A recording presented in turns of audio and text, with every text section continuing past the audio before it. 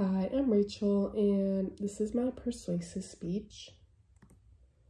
My persuasive speech is about universal healthcare, and I ended up doing my speech on universal healthcare because the last speech that we did, my topic was on radiology, and this just falls underneath the category of healthcare. And some of you may ask, what is universal healthcare? And universal health coverage means that all people have access to the health services they need without financial hardship.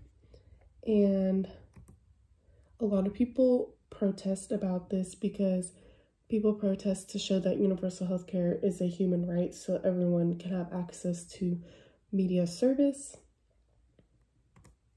And a lot of people protest because universal healthcare will help benefit everyone in every way, and that it's a human right. And these protests have been going on for a long time, as you can see.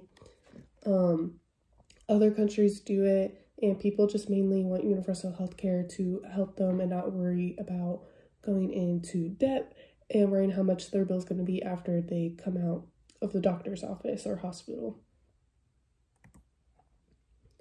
A way to make universal healthcare happen is by taking the government budget, compulsory insurance contributions, and voluntary health insurance.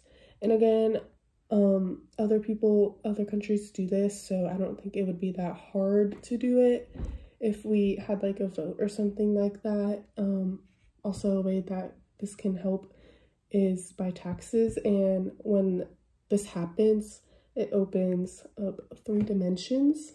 And what I mean by that is that it opens the proportion of people will be covered, the cost and the range of services will be available. So if universal healthcare did happen to be available to all of us, the majority of people will be covered, and the cost will be reduced, and the service will be available for 24/7. You don't have to worry about that stuff.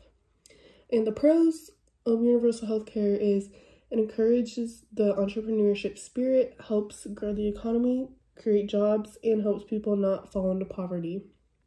And basically, all of these are good reasons because it literally helps benefit everyone. And again, universal healthcare will benefit most people not to go into debt and poverty.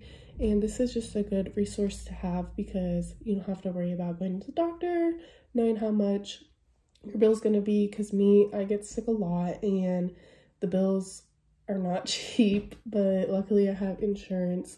But overall, universal healthcare has a lot of pros to it, and people should consider about doing this more often.